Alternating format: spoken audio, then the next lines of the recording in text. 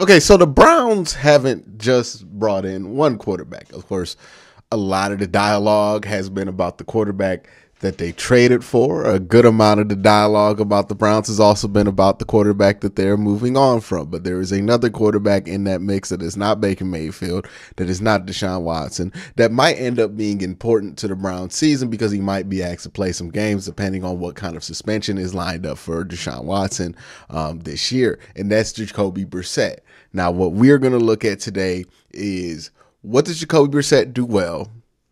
What can you get away with Jacoby Brissett? And what should you not expect with Jacoby Brissett? Because we get into this thing with quarterbacks sometimes that if we see them do one thing well, we start to assume that they can do everything well.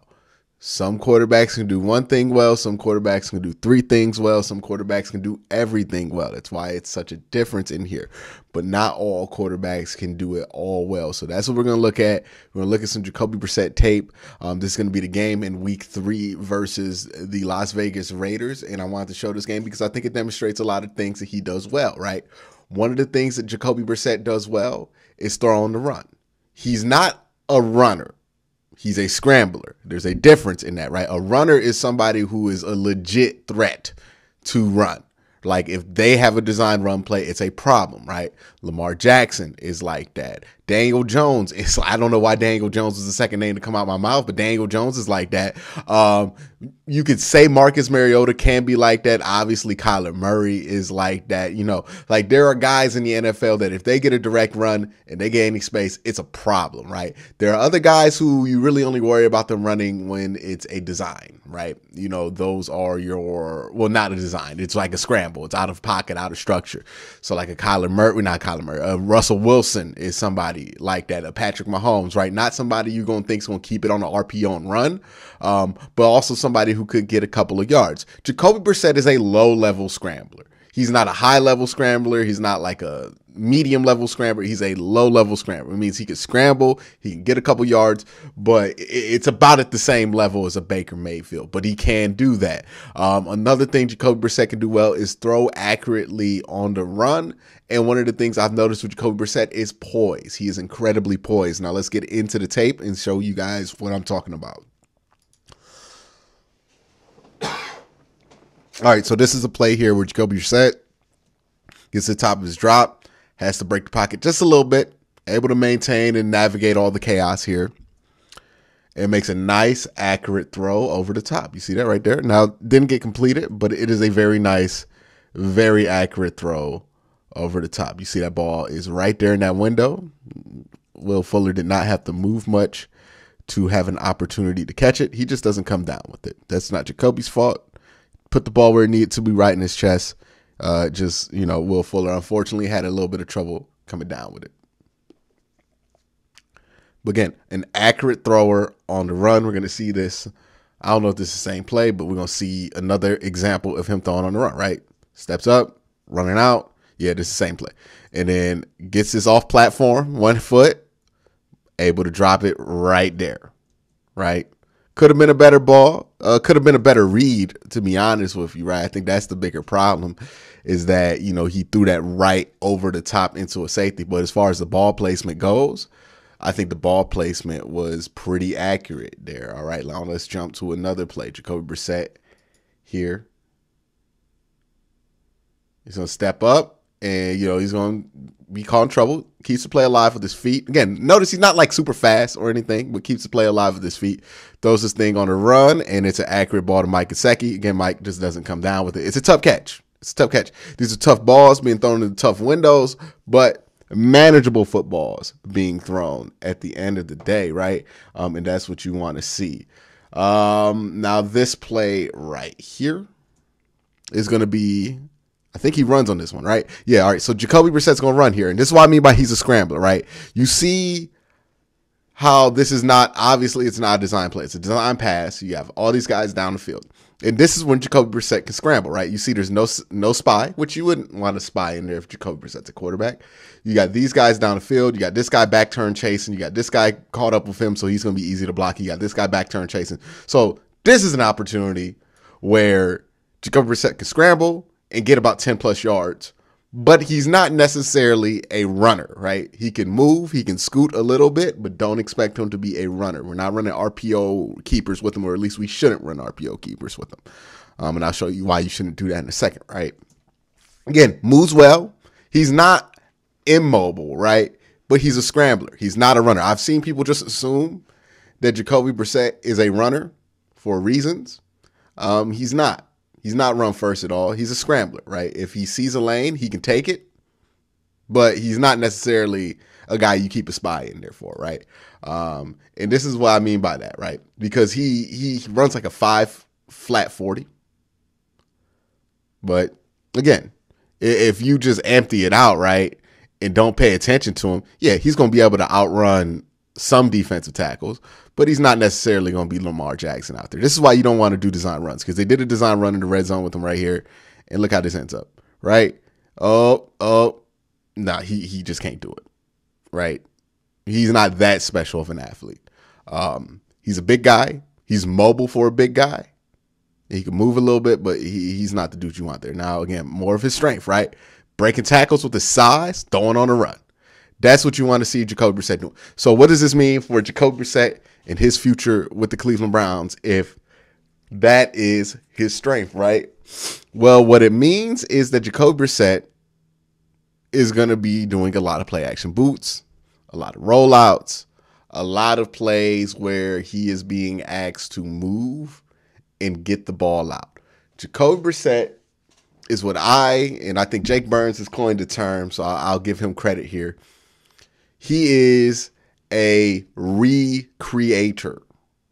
He is not a creator, but he's a recreator. So what does that mean? If the coach says, hey, if we get this look and this is what you see, this is what we'll do. And Jacoby Brissett can do that. If that's all you ask out of Jacoby Brissett. If you go out there and you put Jacoby Brissett in empty and you say, hey, man, this is the play, but we got to figure something out. Not where you want to be with Jacoby Brissett. He's going to fail you in that situation because that's not who he is. That's more of a Deshaun Watson thing that you want him to do. But if you put Jacoby Brissett in a position to succeed, he is good enough to succeed. If you put him in a position to fail, he will fail, right? That is the case with Jacoby Brissett. And that's why he is a backup. That's why he's a really good backup, right? Because not a lot of guys, if they're put in a position to succeed, can succeed. Even starting level quarterbacks, right? Like on every level, I would say Baker Mayfield's probably a better quarterback than Jacoby Brissett. But one of the things about Baker Mayfield that drives people crazy about him is that you can put Baker Mayfield in a position to succeed and he will make his life a little bit more difficult than he needs to. Jacoby's not going to do that, right? Jacoby's just going to take what they give him. He's not going to try to make too much out of anything. And sometimes that could drive you crazy as well, but it puts you in a position that he can't. If you put him in position to win, he will win. If you put him out of position to win, he won't. And that's what you want from a backup quarterback, right? We're going to continue looking at Jacoby Brissett here. All right, so I believe this is the final drive of regulation, or one of the final drives in regulation for the Dolphins. And this was just impressive to me. So this is in the fourth quarter, 2 minutes left. And I think this drive is impressive to me to show his poise because he messes up in this drive, but he keeps his poise. All right, so we're going to see here Jacoby Brissett. This is what, 3rd and 3, right? And he has his tight end here on this flat, and he takes too long to get back to it, right? He's going to come open on this flat. Again, the line's here. You get the ball here. He could potentially get out of bounds. You still got the 2-minute warning because you're at 2 minutes and 32 seconds. So there's no reason, right? Once you take a look and you see double bracket, double bracket, double bracket with all three of these options. So you peep that 1, 2, 3, or however your progressions go. It's probably 1, 2 check. Knowing if it's Jacoby Brissett, it's probably 1 check, right? They're not doing like 4 or 5 progressions with him. So knowing that his eyes should have went, nope.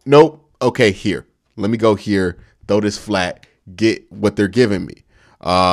He came back to this flat way too late. You'll see his eyes as I play the video. So you're going to see him. He watches. And then he double commits to this, rolls out when he really shouldn't have. And again, that's where his strength kind of becomes his weakness, right? He is good throwing on the run, which means he's comfortable throwing on the run, which means sometimes when he's uncomfortable, he's going to try to throw on the run to get comfortable, which put him further out of the vision of being able to see the open man right here, which then put him in a situation where he could really only throw to half the field. And again, you got 4 defenders, 5 defenders in coverage, 2 receivers. That's not a good situation, right? Now this is a point where you have to throw cross hash. This dude's lurking. You could throw a pick 6 here. Again, if you just stay in the pocket, peep the reads, and then go to the flat, I think he would have been fine here. But, it's a mistake. He makes a mistake here, right? So he misses the guy. He sees it. Damn, throw it out of bounds. Damn. You know what I mean? All right, so this play right here, on 3rd and 3. Again, has 37 there. He sees it. You could tell he sees it. He throws it. Unfortunately, it's a bad throw, right? Bad throw.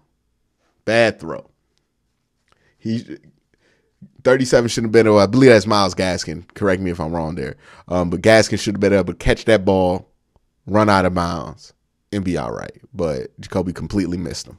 All right. And then all of a sudden, now you're in 4th and 3, and you get a false start.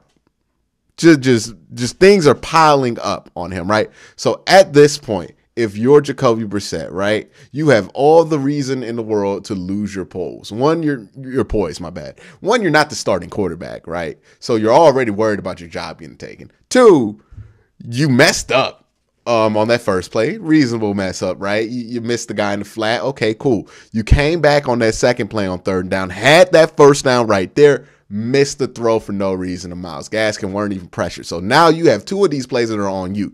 Then you finally get in a position where, hey, palm sweaty, I'm in that 4th and 3, and then your offensive lineman jumps off sides. I mean, not off sides. He jumps early, false starts. So all of a sudden now you're in 4th and 13, you're down. You need 8 points to tie the game to get to overtime. You now know how many opportunities you're going to get to start after this. You've already messed up a couple times.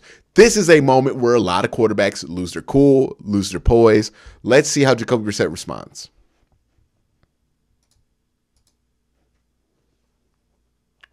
Gets here, does his drop, 5-step drop, hits the top of it, just throws one. Just throws the best throw of the game, well, the best throw he's had all game. At that moment, continues to drive this team down the field here, as you're going to see him get a clean look here and make a clean throw to get him closer down the field. Again, it's a slant concept, nothing too crazy here. And then boom, all of a sudden now you're in the red zone because of a penalty. You drop back, you scramble a little bit, you cut back inside, and boom, you get that touchdown. Again, good scrambler. But you need to get the 2-point conversion. Stay calm, stay poised. And what does he do? Stay calm, stay poised. That's what I like to see. That's rare out of a backup quarterback, right? Now, again, he's limited in other things, which is why he's not a starter, right? And why you don't want to have Jacoby Brissett out there for 16 or 17 games. But this is why you could get away with him for 6 or 8 games, right? Because if he's calm, if he's poised, that means he won't make the massive mistakes in big moments that cost you wins in the NFL, right? How was Big Ben so terrible last year? But the Steelers were still able to make the playoffs. Why? Because when it mattered, when the game was close, no matter how much Ben contributed to the game being close, he was able to make the plays in clutch moments, right? And that was enough to put them over the top. You could look at the Steelers' point differential. They weren't that good of a team last year, but they got the points that matter. Same thing with Jacoby Brissett. Look, your defense is going to be good enough if you have to be out there and Watson is suspended or if Watson gets injured, that the game might be close. What you can't do is make the mistakes. So if you play and make as many good decisions as you can, and you don't make the giant mistakes that cost points, you can win with that, right? If you can make some of the plays that you need to make at the end of the game, no matter how little you've been coming up with clutch moments during the game, you can live with that. And that's what Jacoby Brissett gives you, a skill set that you can live with, right? He can recreate some concepts. He can come out there, throw on the run pretty well, which is what you need from a guy in this system. And then, he's poised enough to where the moment won't be too big for him. Now let's look at how he did in overtime is I think he did some other interesting things here too, right? So this is a 4th and 20 in overtime. Just steps back, tough situation, throws on a run, keeps his poise, makes the play. Beautiful, beautiful football right there on the run. Again, 4th and 20, look at that. Pressure situation, they get to him, he does not panic, right? A lot of quarterbacks panic. Jacoby Brissett does not panic, right? He's not the most talented guy in the world, but he does not panic, and that's something that you really like to see out of him, right? Just stays calm, man. Plays football. Boom. Throws on the run. Good play. Good play. Huge play. Massive play. Puts them in a position to win this football game, quite frankly, right? And that's really, I think, Jacoby Brissett's biggest strength is his poise. I think his other biggest strength is his size. And his ability to just continue to stay in the pocket and be tough. And I think he brings a lot of that to the table for the Cleveland Browns. If you look at how he finished this game off, he gave him a legit chance to win at the end of this, right? You look at this play, this is the last, I think, pass of overtime because, well, at least for Jacoby Brissett, because they had to get the ball to the Raiders after this. But you look at this, play action, stays calm, rips it over top, has Will Fuller, good ball, just doesn't catch it. Just doesn't catch it, right? Sometimes that can happen with Will Fuller. But again, man, just stays calm and legit almost won this game right here. Got hit. Good enough football to get caught right here. Just goes right through his hands. Just didn't get lucky enough. Hey. So that's Jacoby Brissett. What is Jacoby Brissett? Jacoby Brissett is a poised quarterback. Jacoby Brissett is a quarterback who could throw on a run. Jacoby Brissett's a mobile enough quarterback to not be a statue, but he's not necessarily a dynamic threat with his legs, right? He's limited in some aspects. He's not going to be a guy who's going to make he's not going to get all the way down his progressions all the time. He's not that kind of quarterback. But what he is a guy who, if you put in a situation to succeed, he will not sabotage himself. If you don't put him in a situation to succeed, he's not going to overcome it and be this great quarterback. That's just not who Jacoby Brissett is. If he was, he would be a starter somewhere. But if you put him in position to succeed, he will. And a lot of quarterbacks who are a lot more talented, who are technically better quarterbacks than Jacoby Brissett, will be in position to succeed and sabotage themselves. We've seen it here in Cleveland. But that's what he brings to the table. He's poised enough to where he won't sabotage himself and won't hurt himself more than he needs to, or more than what is reasonable for a quarterback to, right? A quarterback's always going to put himself in some bad situations every once in a while. It's just that kind of a job. But does he do it to a point to where he could come out that hole? And that's what I'm saying with Jacoby Brissett. He's a poised quarterback. He's a limited quarterback. But he's a dude that if you have to throw out there for 6 games, you feel pretty comfortable about your chances to be 500 because you feel like he's going to be poised in the big moments and not make the big mistakes. But that's my thoughts on Jacoby Brissett, my little film breakdown of it. Let me know your thoughts down below. But again, guys, thank you for watching. Y'all have a great day. Have a good night.